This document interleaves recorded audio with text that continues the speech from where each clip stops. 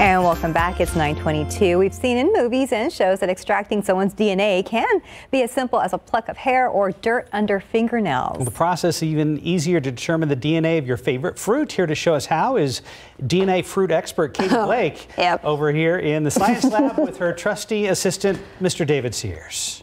Yes, this is going to be fun. Right at the top, I did this last night. It took about 10 minutes in total. We don't have that much time today. So David, I'm going to have you begin to smash up this strawberry in this bag. Go ahead. We don't want any big chunks remaining, so just go ahead. And I'm going to warn you to put your goggles on if you want to start smashing strawberry. Be gentle there. Well, you don't have to really be gentle, but so while David's doing that. What is that? Oh, it's this table. Okay. While David's doing that, I'm going to remind you what you need for this strawberry DNA extraction experiment. You will need some isopropyl alcohol. You'll need water, salt, and dish soap, of course. Some nice big juicy strawberries, a plastic baggie. David's working with a sandwich bag right now. You'll also need a strainer, some tweezers, and a few empty glass containers. How many? 3. I think we're working with 2, but 3 is good as well. Oh my gosh. You went from massaging to pulverizing.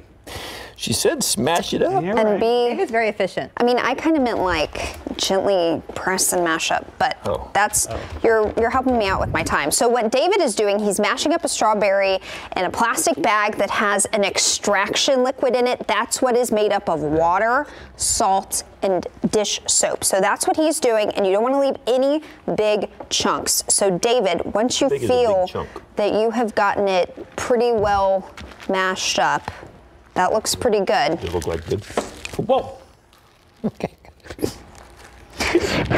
Watch the outfit, David. What we're gonna do is we're gonna pour this liquid through a strainer into one of our empty cups. I think you've done a really good job. Okay, great. I'm nervous. I'm kind of nervous too, I'm not gonna lie. So I pour this in there? Yes. So we want all that good liquid to go in there. There will be some chunks of strawberries left. And to just make sure we get a lot of this down here, we're gonna use a spoon to help mash some of the leftover juice into this cup. I've seen that drink before. You did a good job. Believe it or not, this is not cocktail time with Katie and David, science lab. Okay, so here we go. Class. So we're getting it. Yes, it is. So we've got that. Okay, I think we're looking pretty good. Now, it's time for your isopropyl alcohol. This has been in the freezer for 10-15 minutes or so. So you do want it to be a little bit cooled. And let me make sure, I just want to reference my notes here. So okay, so we've got it in the strainer. Now, to this, our strained liquid here, we are going to add a teaspoon of this chilled alcohol. I have one for you here, so we can measure it out.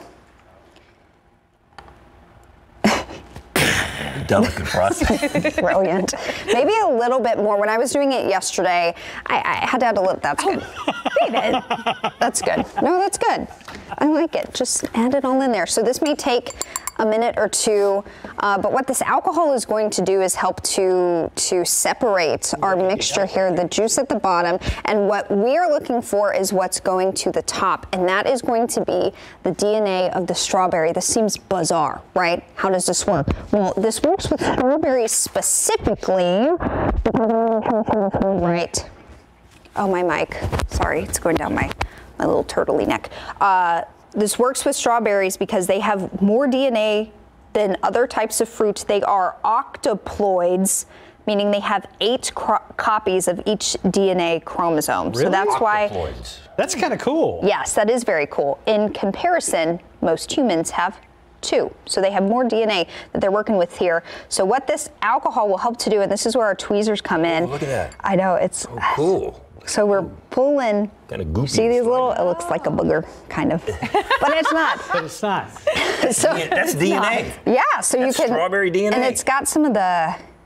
Yeah, and this smells really good. It smells like strawberries. So there's that too. So I'm just gonna use my finger. So these little strands that you're pulling out are the DNA? Yes, it's the little That's DNA. All it is DNA? The DNA fibers. Yes. Interesting. Ooh la la. And during that process, it all bound together. Yes. Okay. And that was because of the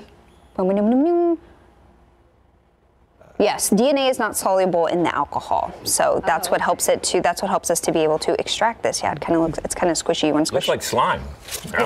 Kind of does. Well, at least it smells good. So yes, and it does smell. It does smell really good. And strawberries. Yep. Great air freshener. So this is a lot of fun. I think the kids will be like, oh my gosh, cool. And they can actually hold DNA fibers in their hands, which is what you can't do with a lot of stuff. Too. And strawberries are extra special now. We know that. They've got a lot of DNA. Yes, they do. That's pretty cool. And as you said, Katie, now the kids can go, Mom, can we make boogers too? Yes, exactly. And if you do try this at home, you can find all the ingredients and everything you need on the Katie Science Lab section of KSAT.com. If you do try it, take some photos, video. You can upload them online as well. And we would love to show them off on GMSA at 9. All right, guys. Cool. Thanks, you. David. Good job. Yeah, thanks for literally breaking it down for us.